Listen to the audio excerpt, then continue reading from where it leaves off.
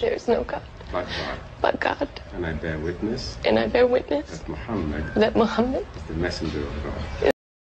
Allison, who was raised a Southern Baptist in North Carolina, says faith made her want to become a Muslim. I think for a long time I've been looking for something. There's been like a piece missing. Always one little thing that maybe wasn't right. She explained why Islam appeals to her. I think because it's much more about peace. I'm praying 5 times a day. It's kind of hard to go out and say bad things or do bad things when you're praying 5 times a day.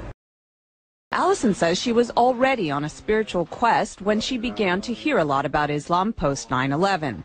Barbara Cardebuke, another recent Muslim convert, says 9/11 also played a part in her conversion. After 9/11, I thought this is the time when people really have to start looking for real answers to get away from everybody fighting back and war. You have to start looking towards God. Barbara says through Islam she found a one-on-one relationship with God she was unable to find as a Roman Catholic. I always felt when you go to church you're praying to Jesus or you're doing Hail Marys. I used to think, well, where's God? She says her family has been mostly supportive of her conversion.